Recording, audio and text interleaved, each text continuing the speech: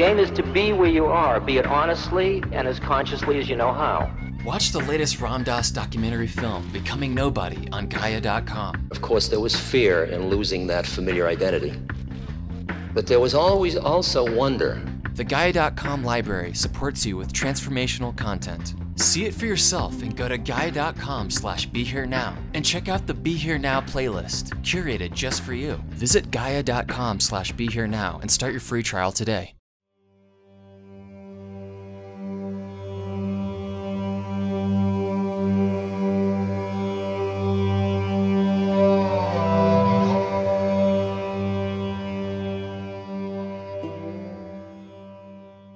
This is Ram Dass Here and Now. I'm Raghu Marcus with another episode, which this week is actually a part 2 from the last episode that we did with Ram Dass, which is a Q&A that he did at Omega in July 1992. There were some other great questions and even better responses from Ram Dass, so I wanted to share those with you. But before we go there, I want to mention something about the film that we have coming out of Ram Dass. It's the arc of his life and teachings. It's a wonderful full-length documentary about just under an hour and a half, and it was directed by Jamie Cotto, who did One Giant Leap, and it's been worked on for about 4 years, and it's going to see the light of day. Actually, it's going to open, its first public viewing will be at the Maui Film Festival, so Ram Dass will have an opportunity to be there, which is a fun idea, and I'm going to be there as well. And that's June 14th. But the theatrical opening, which will open in specific theaters across the country on September 6th in Los Angeles and San Francisco. It's going to move to the Northwest through Portland, and then it'll be in Boulder and Santa Fe and Tucson and Albuquerque, and then New York and Philly and like that. And you can go to becomingnobody.com and check it out and watch the trailer. And also, we really do need help from everybody because as you can imagine, it takes a lot of resources and particularly green energy to be able to release this theatrically on our own, because the foundation is the producer along with and presenter along with our friends at Google Empathy Lab. So what we've done is we've set up a crowdfunding, and we'd really appreciate if those of you who feel like supporting getting this picture out and Ram Dass's life work out to a larger audience beyond, say, the choir, go to Propeller, PROPELLER.LA/becoming-nobody. And, you know, there's rewards and a video about what we're doing. And, of course, the trailer is there. So would love the support. Okay, that's all the announcements for today. So there's a bunch of different questions, as I said, that are asked to Ram Dass at this retreat at Omega. And the first one is all about ego and its place in our being. And he basically talks about it as our control mechanism. And I think many of us have heard that wonderful quote that I don't know. He didn't know, and I'm not sure I know. It's maybe a Ramana Maharshi or Sri Ramakrishna, but ego is a beautiful servant, but a terrible master, right? And we get lost in separateness when we believe that this control mechanism is who we are. Ain't it so? There's a good perspective from him on that control mechanism. I think this is, of course, central to our ability to move beyond our little meanness. And you know, a lot of this is around attachment too, and of course that's the root of our behavior system in terms of pushing away unpleasantness and desiring comfort and pleasantness. And so there's a bunch of talk around that, and it all fits into this control mechanism. So, and Ram Dass talks about something that actually pissed me off because he talks about, getting detached from stuff. And so he was moving or something, and he had a whole boxes and boxes of memorabilia and this and that he, that it's just like we all do, collect over the years. He went and put it in a bonfire, okay? And now, in my job as the director of Love Serve Remember Foundation, we've been collecting all of his memorabilia to set up a library.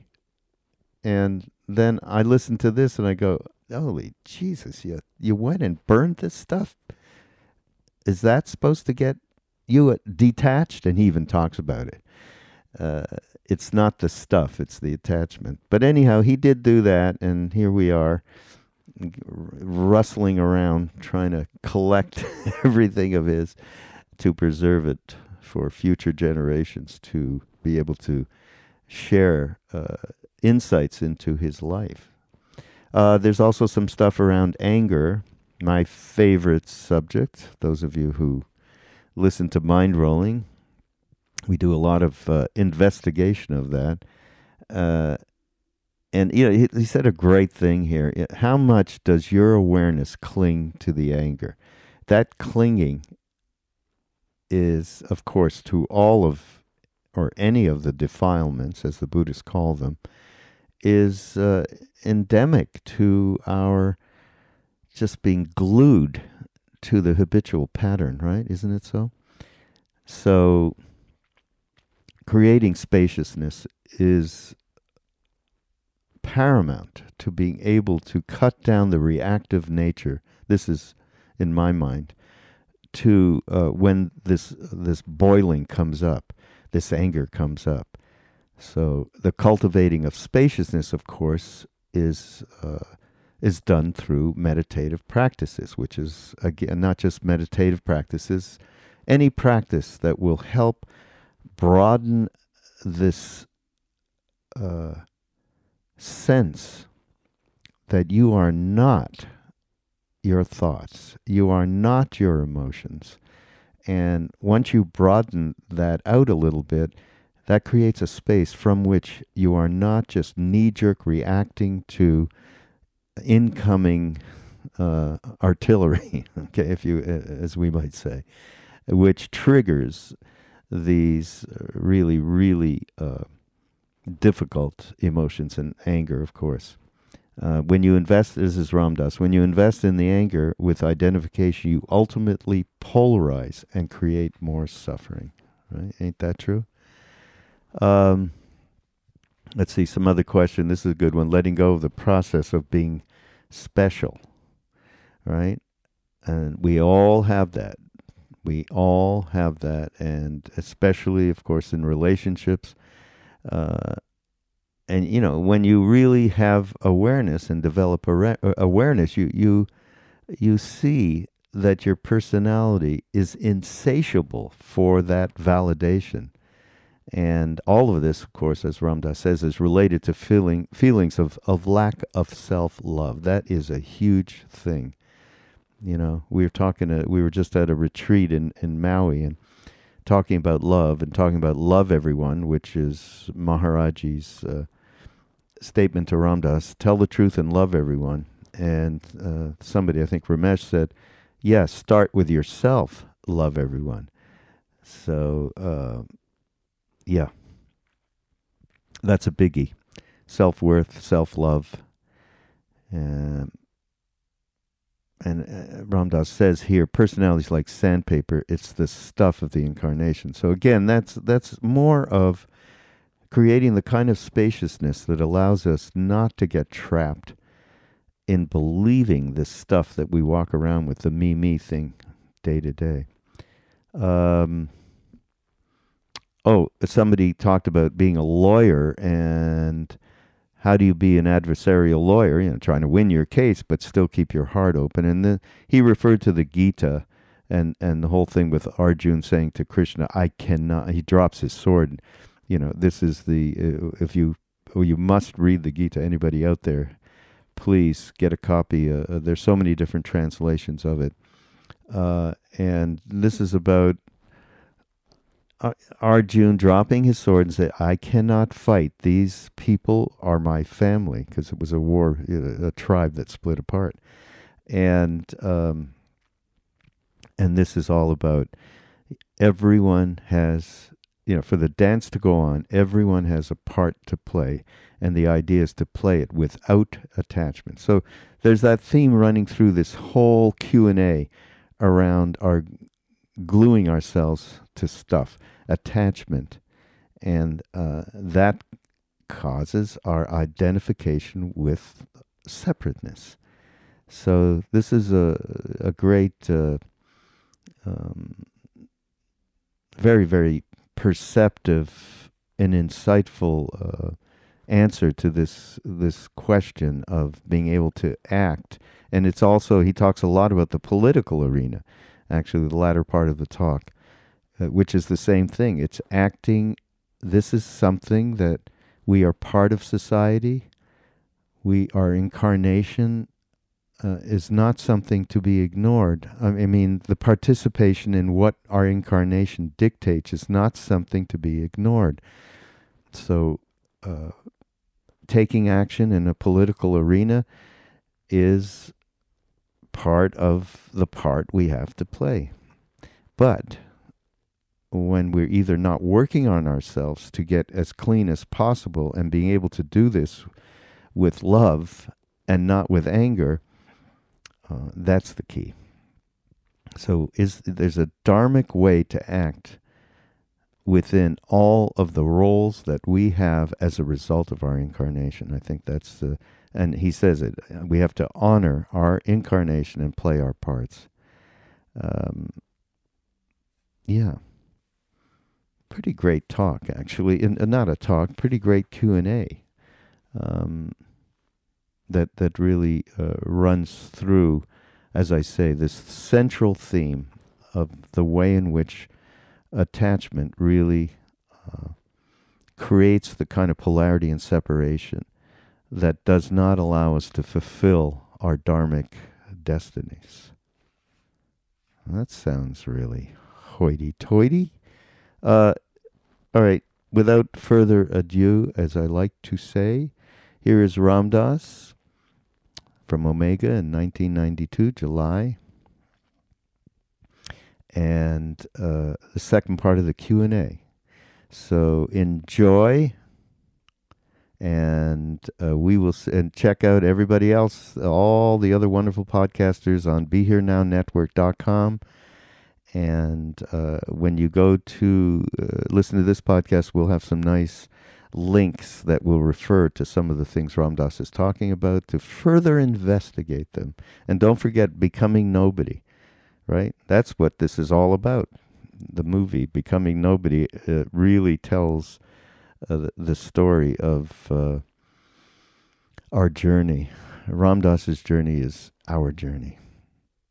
See you next week on Ram Dass Here and Now.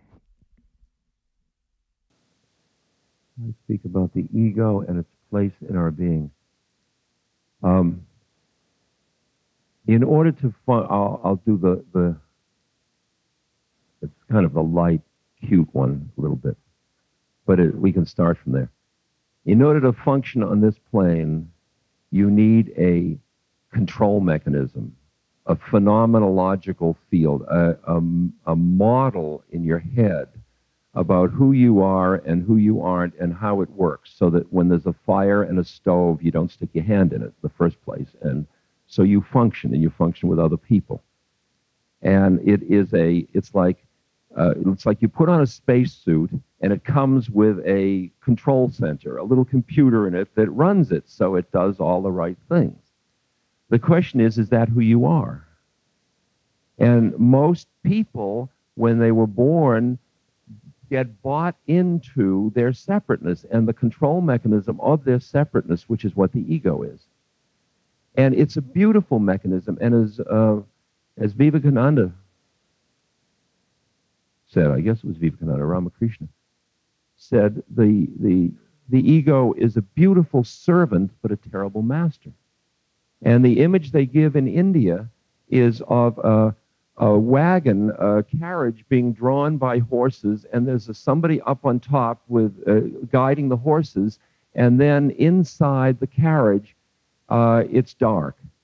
And for all this time, the horseman's been driving the horses, and then there is a tap on the top of the carriage roof, and the person being inside the carriage says, "Would you stop the carriage?" And the horseman says, "Who are you?" And the guy inside says, "I own the carriage." He says, "What do you mean you own the carriage? I've never seen you before. I'm the one that runs the carriage and owns the carriage."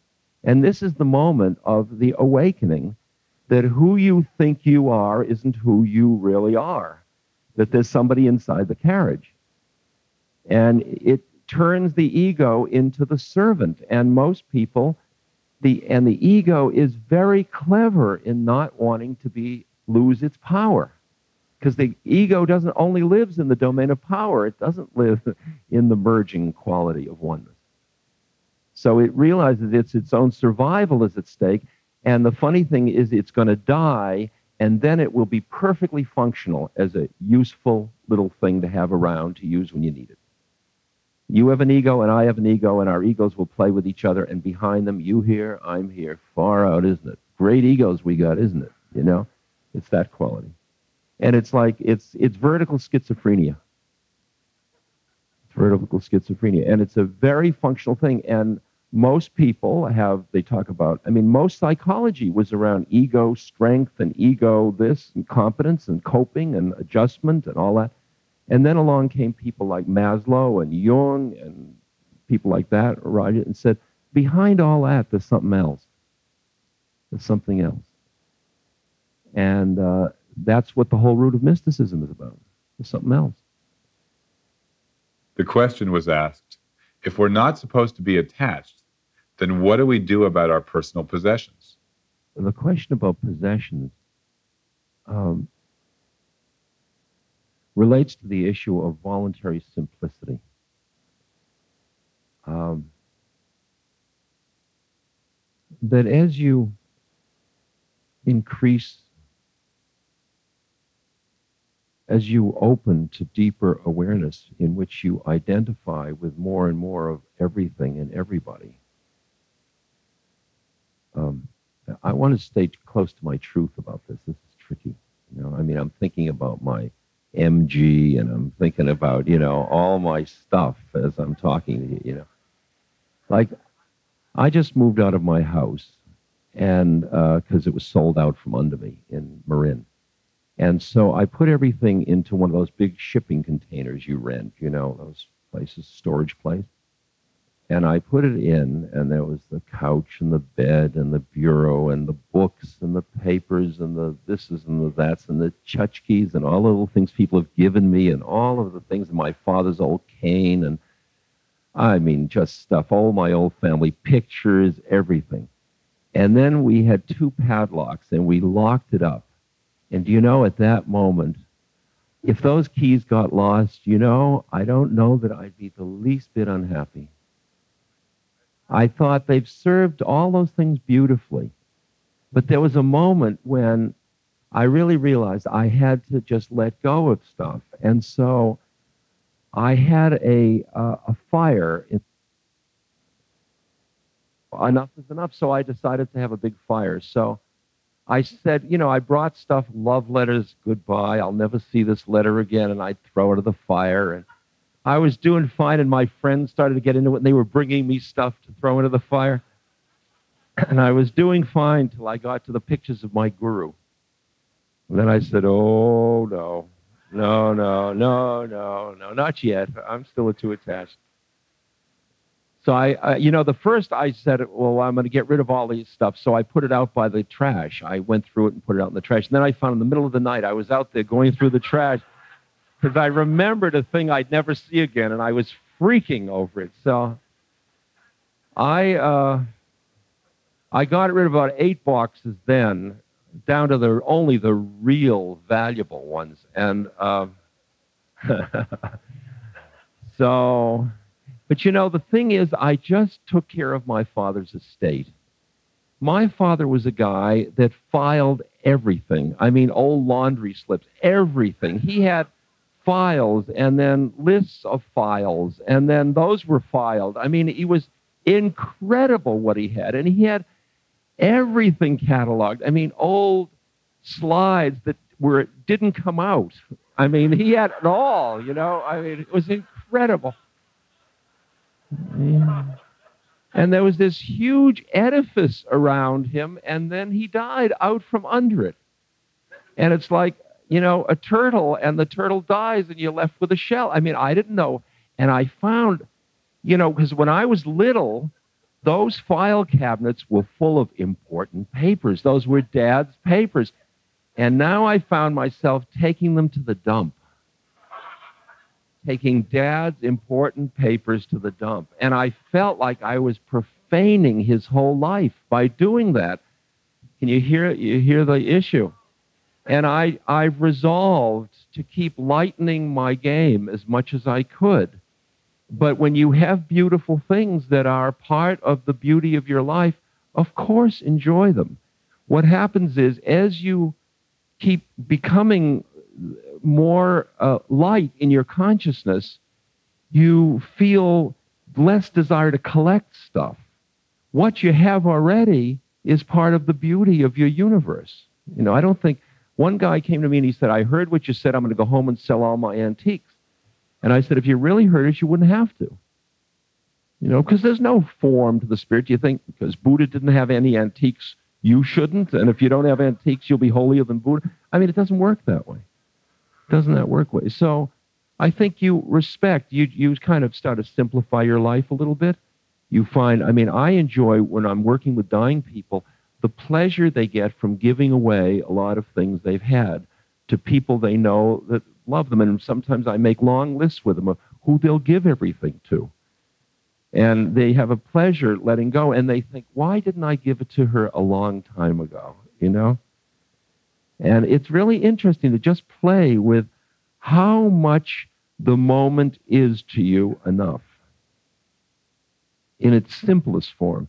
And I've lived so many times in rooms where there's just a mat and a cup and my toilet kit, watering stuff, you know, toileting stuff, and a couple of changes of clothes and a blanket.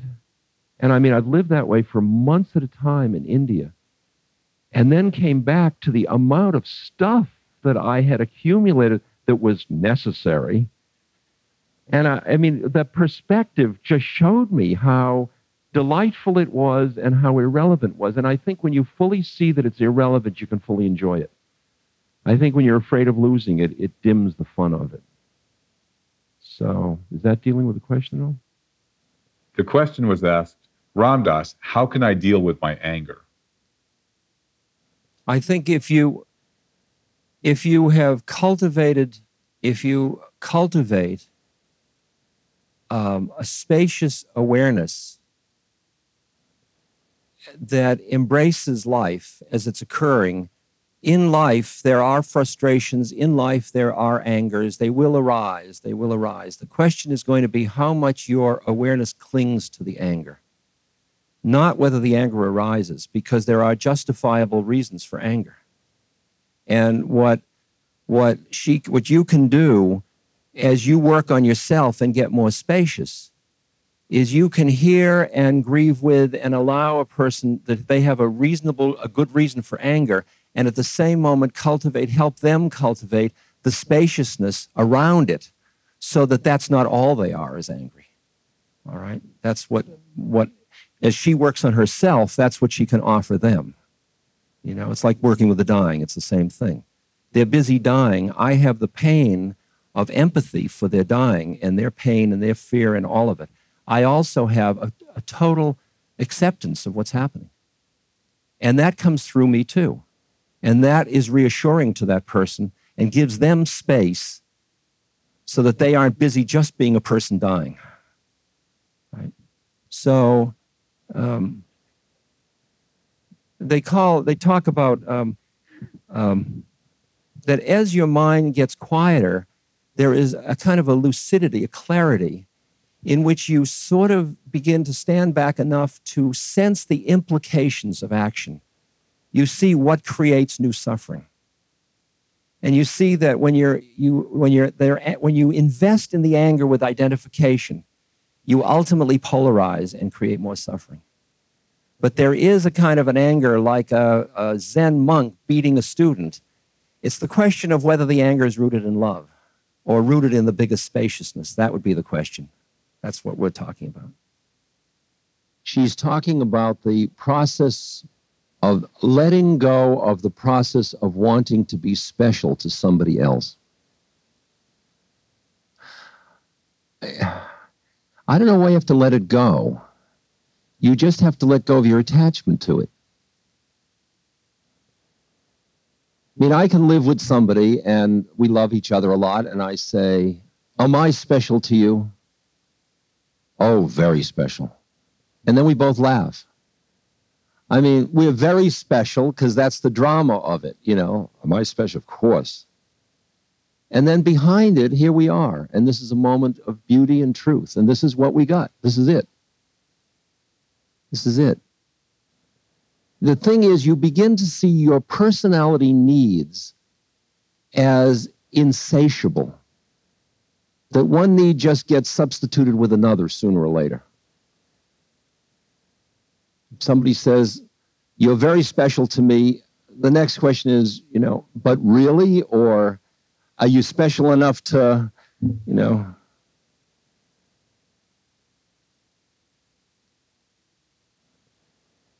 And it's back with this question about feelings of lack of self-love.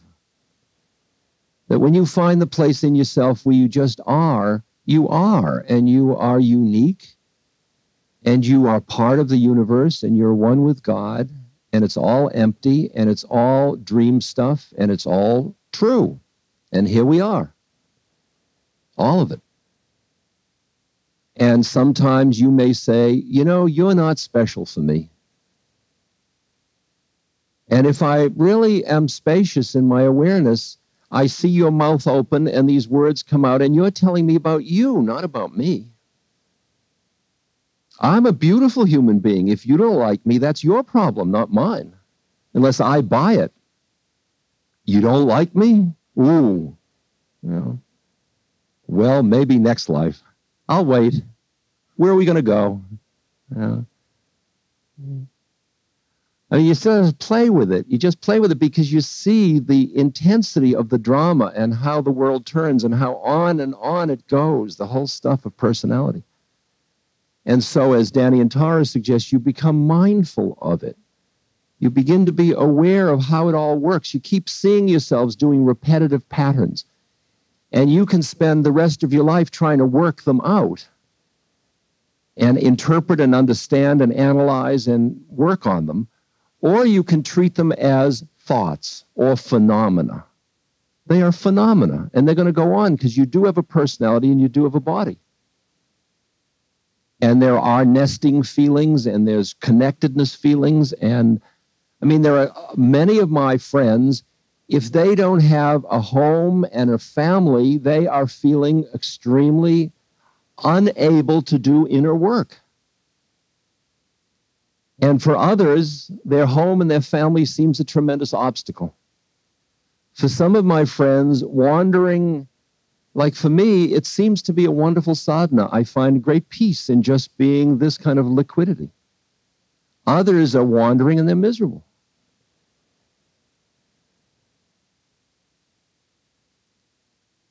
I think it's less interesting what form your life is in than this state of your being. And as your state of your being gets deeper, you can take the forms, whichever ones arise, and kind of work with them. And that includes sickness and dying and opportunities and lack of opportunities and being around miserable people or being around beautiful people or being frustrated, great sadnesses. The personality is like the sandpaper. It's the stuff of the incarnation. And the art is to, I mean, I see my own personality as extremely, first of all, it's like looking at these trees. Each of them has its own unique characteristic, but they're beautiful and I appreciate them. I appreciate the trees. I don't have to judge them. I appreciate them. And I find I don't have to judge people either. I can just appreciate them. And even when they say, I don't think you're special, I really see that as their mind speaking now. And I've learned not to, everybody has these mind nets of reality that they put out, these huge nets like Dr. Strange comics. You know, and they're saying, this is who I am, this is who you are, this is who I am, this is who you are, this is what reality is, and they're really strong. And if you got, you know, if you have two parents that have a strong one of those, you buy in, and it takes you a long time. It's like a tuna being netted, you know. You got caught in a mind net. And what I see is I meet each person, and it's like projective systems coming towards you. Each person is looking at you and telling you who they think you are. And what they're seeing is the projections of their own relation to their father or whatever it is. They don't know who I am. I don't know who I am. How could they know? The question was asked, is there a place for passion in our lives? Well, the result is what it is, and the thing is what it is. You don't have to say lovely or not lovely. It's just change. It's a new moment after that. Each moment leads into a new moment. There's just karmic unfolding of these things unfolding. And you can be more or less identified with the process of that which changes, which are the passions, the evolution, the creativity, the horror, the stuff. That's all the storyline of life. And the question is, what is your relationship to it? Is that you? Or is it something you are dancing through? Where are you? Is there a you in this? Or a set of phenomena? I'll tell you, well, it's great, but the reason you use division is to get free of having been stuck in one place. Once you're free of that, then you can be like you and have it all together. The question was asked, I'm a lawyer. How can I be an effective legal adversary, going head-to-head with people in the courtroom, and yet keep my heart open? Having passed through the 60s, where I saw all of us wear white and flowers in our hair and speak softly, and then seeing how that itself was a thing we did, but it didn't resonate the deepest truth of our beings. And then later, when things fell apart in communes, you saw those same flower children full of anger and, you know, all kinds of stuff that was heavy and dark. They still had to work with.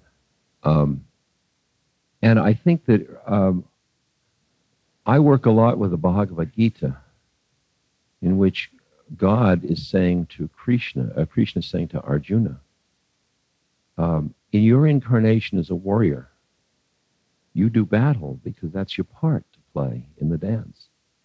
But you do it as an offering to me, and you do it with me in your heart.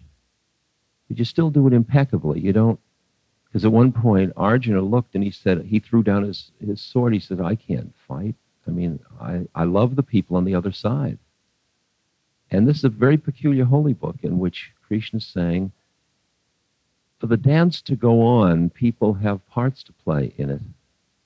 And if you get caught in your part, whatever it is, or the tone of it even, it starts to be, you start to lose. You just get caught in reinforcing the nature of the reality of the game. Now, if the game needs to be played in the society, because it's part of law, a part of a system to make it work, then you can take it as sadhana for yourself. You can take it so that you can be the fiercest human being on earth, and yet the quality of your compassion can be so deep that I'll tell you, the thing that's so far to me is the way in which, and I've mentioned this here already, I think this past week, is the way my guru used the word jiao, or split or get lost, as a way of saying, I love you, I'm holding you, you can never get away from me. And he was saying, jiao, jiao, jiao. And I have watched and met people who are extremely fierce, but when I look into their hearts with my heart, we're right here together. It's just that the fierceness is the appropriate role. It's like when you play tennis with somebody. You collaborate to compete. Now, if you're both a collaborator and a competitor, you're what's called a good sport. Now, you might have an adversarial relationship with somebody else who really thinks they're an adversary. That's not good sportsmanship. Or, on the other hand, if they really think they're God and screw the adversarial, they're not a good player on the field. Your art is to keep all of the planes going at once. And then here, how, because you can imbue adversarialness with just firm sharpness and intellectual design that allows you to set boundaries, learning how to set boundaries. But it doesn't necessarily have to do with your heart. Now, the problem is that at the stage you're at where you want support like this for your heart to do its work, sometimes it's pretty hard to work in a situation where everybody thinks they're real and they're all adversarial. You know, because you got nobody to resonate off of. And that's the stage one is at. At certain stages, one really needs a lot of external support. And later you don't. Later you don't. And when you don't need it back from somebody else, you're just kind of emitting it. And then you're amazed at how somebody who you thought was terribly adversarial suddenly, you know, at the coffee machine or something says, you know, I was just having an experience where everything was synchronous. And I, am I dealing with the question? Good. It's a good adversary. It's one really worthy of you. And your whole question is whether you can be that effectively adversarial if your heart isn't in it, is what you're saying. No, I know, but we're using it the other way. I'm talking about the way you said, can I be an adversarial if I don't think it's real, if I'm not really pushing? Yeah. We said the same thing. It was just the opposite way of saying. My best estimate is you can be better. You can be better. I think we're so used to thinking that to project energy out into the world to change other consciousness, you need to be totally identified with being the actor. And I think it's the other way around. I think when you're not identified at all, you are both you and you're the person you're talking to. You don't get so lost in your game, and you hear exactly what needs to be said and how it needs to be said in order to change that person's consciousness, which is why you're getting angry in the first place. The question was asked, our political system seems so militaristic and so wrong. Is there any dharmic way to act within the system? I'm a member, because of my incarnation, of a number of systems, of which one is a political system. And in order to honor my incarnation, it means that I'm a citizen. And I have to, whatever that means, I have to be part of it. It's a process that I have to be part of. And that if I push it away, it's got me. Or if I become obsessed with it, it's got me. What I have to do is find a way to fulfill it, play my part, to be all the different roles I have in the world, to just fulfill them, not to be lost in them or to reject them, but just to do what I have to do in each one. And in my understanding of the political system, and as a non-compassionate one, or a relatively uncompassionate one, I feel, a part of me feels incredible pain, just as you do. I mean, I work in Guatemala, so I do understand how culpable our government is for the suffering that's going on to these beautiful Mayan people. When I look at the politicians involved, I can empathize with how they got into that predicament. I see the forces acting upon them inside themselves and in the social structures they're working in. And I realize that I'm part of the web of it all. For example, I know that it's my choosing to drive my car someplace that is feeding something in the system that is leading to our Middle East policy, that is leading to, there's a way in which I'm a conspirator in the whole game. And so what I feel is that I often externalize the blame. I often say, you know, if he were good, things would be wonderful, without realizing that I'm part of the web. I feel that in the issue, like in Aikido, that when you have somebody that you feel is doing the wrong thing, or a negative force or a dark force, and you want to act against it, there has to be a way to act appreciating their energy in a way so that the result of the interaction is, as Gandhi said, I want the British to leave India, but I want them to leave as friends. It's that one. That if I see Casper and all the people that represents as them to be pushed against with all of my being, what I do is give them power. And there is another way in which they are that part of us that represents that part of the system. In other words, I'm talking about planes again, where I see we're us here, but we're also them there.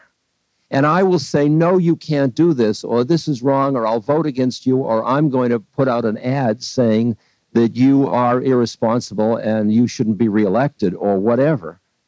At the same moment the question is where my heart is in relation to that. And whether I externalize and project outward, or whether I just say this is part of the web of the human condition, of which I'm part and they're part. And in my dance, I have this moral code and this set of awarenesses that leads me to say, because I'm representing the woman in Guatemala that the government is screwing, I have the responsibility to say this.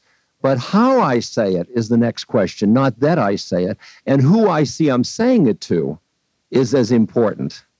And the interesting thing is whether you can be a really good adversary in a way that draws you closer together, or does adversarial things have to take you apart? Am I dealing with that question at all? Yeah. The question was asked, but what about the bad guys? How can we deal with them? You must have seen in your own life that you've done things that have caused suffering, and you've done things that have been very compassionate. And you see that behind that is somebody who does things that hurt others and does things that are compassionate. And the things are the hurtful things and the compassionate things. You are neither or both hurtful or compassionate. You just are. You see that in yourself. There are wicked people that are born wicked. Well, that's why I introduced you to Ravana in that sexist story I was reading, because Ravana is really a bad guy. He happens to be a high yogi that just took a heavy birth. I mean, I don't know about Hitler. Maybe Hitler is a really high yogi that just was, you know, you get behind it by getting behind it in yourself. That as you connect behind so that you're not identified with your actions, one of the injunctions of the Bhagavad Gita is, be not identified with being the actor. So you get behind it into awareness, and then there are these actions, these phenomena occurring. My heart's beating, my hand is moving, my mouth is moving, words are coming out, you're there, there's a response. This is all a set of phenomena happening. Where am I in relation to this? Am I talking to you? Or am I silent and there is talking to you? Just play with it. No, I'm not. You're hearing, you're assuming, you're identifying me with the action that's happening at the moment. I am neither talking to you nor not talking to you, because samsara and nirvana are as one, as that woman was pointing out. The question was asked, is it possible to be truthful and yet play within the political structure? To me, the most interesting possibility in the political world is truth. And I feel that truth is very scary and it's a lot.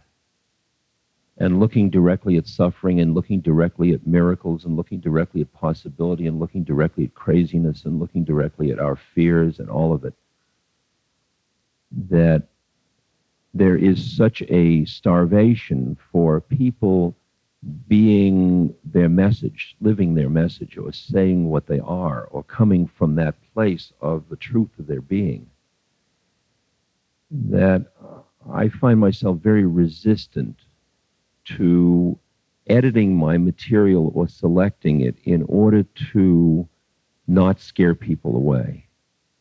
Because I can't speak down to you. You are me, and we are just reflecting together. And I can't say, well, I can't tell you that because it might scare you off. It's somehow treating you as if you're less capable of handling what I can see to be my truth than I can. And I don't think that's true. I think everybody in this room can handle what I can handle. And I would like to look as boldly as I can at what is. And I mean, I find myself increasingly involved in politics and in issues about new parties and in helping, different political candidates and doing benefits and all of this. And finding that I'm growing up, I have to be a participant in the political life and I have to represent the values I believe in. And I'm just learning that. I mean, I'm a child compared to you in that, and I could learn from somebody like you. But I, like, for example, I've had a lot of long dialogues with Jerry Brown. And Jerry and I have known each other for a long time. And I watched that when Jerry was not, this is years back now, when Jerry was not the object of the press interest, he was extremely straight. And the minute the power trip came, when there was a possibility he could have vast power to do good, he started to be deceptive. He started to package his message for consumption of the consumer. And I saw he lost the juice that came through speaking from the heart of truth at that moment. I mean, this is what I experienced, and this was 12 years ago or 10 years ago or something like that in Baltimore, as I recall. And I look around in the political arena and I see many people that are indignant, that are righteous, that are hurt, that are frustrated, that are caring, that are compassionate. But I see damn few mensches. I mean, full beings. I see people who haven't done their homework. They aren't working on themselves. They got caught in doing good with power. It's like Maharaji said about powers, siddhis, the spiritual powers to do. He said, powers are pig shit. That's what he said. He said that they're for children. They're for things to play around and screw around. They're not the real thing. And Shirdi Sai Baba, who's a great saint, said, who was miracles all over the place. He kept saying, I give them what they want so they'll want what I give. But he knew that wasn't the truth of the thing. And my feeling is that we are coming out of such an obsession with third chakra power that we figure I've read the words love is power or love is the greatest power so many times that they've lost any meaning for me. I mean, they're those kind of words you read in books and on Hallmark cards and stuff, and they don't do it. But then, I'm working along in my inner work and my studies, and I come to a great wise thing. Love is power.